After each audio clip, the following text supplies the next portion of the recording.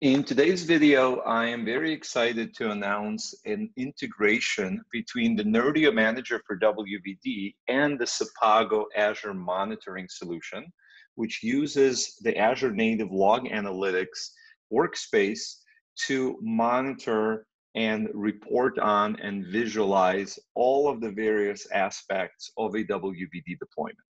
So a few words first about the Azure Azure monitoring solution from Sepago. So it is an agent-based monitoring solution. There's an agent that is installed inside of every session host. It is pointed at a log analytics workspace, which is created inside of your Azure subscription. So it's all private to your environment. And that agent is reporting data to that log analytics workspace on a very frequent basis across many, many dimensions. And there are some pre-configured workbooks and reports that are available that lets you visualize the data and view the various relevant aspects of the current environment, both in real time and historically over time. So our review of the Sepago integration into Nerdio Manager is going to be a multi-series video. In this first video, we will cover the process of enabling this integration. And then in future videos, we'll talk about customizations and various other aspects of deploying and managing Azure Log Analytics and Sepago Monitor on top of it. So enabling the Sepago Azure Monitor is really straightforward. In the Nerdio Manager, you have to go to the settings screen. At the bottom, you will notice there will be a new tile called the Sepago Azure Monitor with the current status of disabled. If you click on disabled, you will obviously be able to re-enable it. By enabling it, you're going to turn it on and be presented with three options about what to do with the actual deployment. So option number one is going to ask you if you already have an existing Sepago Azure Monitor deployment. And if the answer is no, then you will be able to select a resource group, a location, and then a prefix for the name of the workspace, the log analytics workspace that will be created, and whether or not you want to deploy a work group.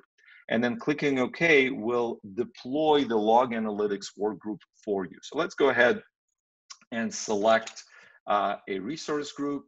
We are going to select the location. Oops, let's do South Central US. We are going to give this a prefix of Sepago test, and we're not going to deploy the workgroups because I actually already have it deployed in the same subscription. So I'm just going to click OK. And what you'll notice is that there's going to be a new deployment task that is going to start up here on the bottom in the task section, which is going to create my log analytics workspace in that resource group and that location. Once it is created, we will be able to add different workbooks and point those workbooks in a menu that will be created in just a minute once this log analytics workspace is deployed. Now that the log analytics workspace has been deployed, we can see the task is complete. If we click on details, we can see what happened. And what you'll notice that it not only deployed a new workspace, but it actually was able to determine who should be assigned permissions to that workspace, so that a new menu that appeared here called Monitor, which is where our various dashboards are going to appear, is going to be accessible to the various users who are given roles in the Nerdio Manager for WVD. And as new users are added, they will be properly granted the necessary access into the various dashboards that are part of the log analytics. So now that the Azure Monitor is enabled, if we click on the enabled status, what we'll see is that there is a workspace ID and a key that was assigned. And there are some standard workbooks that were added to our list here. And we'll go through this process of adding additional workbook links in the future videos. I'm not going to focus on it right now. But what I did want to specify is that you have the ability to deploy this multiple times within the same subscription. But if you have an existing log analytics workspace, whether it was used for Sepago or some other purposes in the past, you can select either this option and select your workspace from the list, or you can simply specify the workspace ID and key, and there's a little tooltip here that tells you where to find this information. So for example, this workspace ID and this workspace key of an existing Log Analytics workspace can be used without having to redeploy. So let's go into our Log Analytics workspace. We'll go under Advanced Settings. Under Advanced Settings, we'll see Connected Sources, Windows Servers, and we will see our workspace ID and the primary key. All you need to do is paste this information right here. Now, enabling Log Analytics and Sepago Azure Monitor has also made a few UI changes. Number one is we see a new monitor menu with links to various dashboards that we've configured by default. Again, we'll review the process of customizing these in the future video, but also there is now a new menu available on each and every host pool in the environment. So if we look under the drop-down next to any host pool, you will see a new Sepago menu.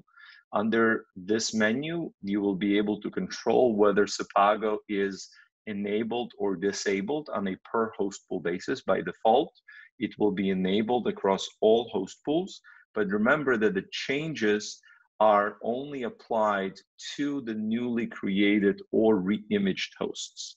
And then as far as the settings for the workspace ID and the key, those are inherited from the global setting. But if you want to override it and point different host pools and the session hosts inside of those host pools to a different workspace, you can uncheck the box and override those settings.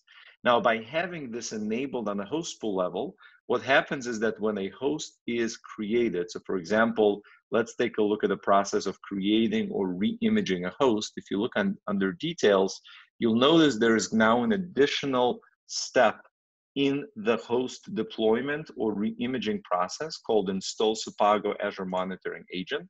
That's the agent I mentioned earlier. As it gets installed, it will be injected with the proper workspace ID and key, as well as the name of the workspace and the name of the host pool.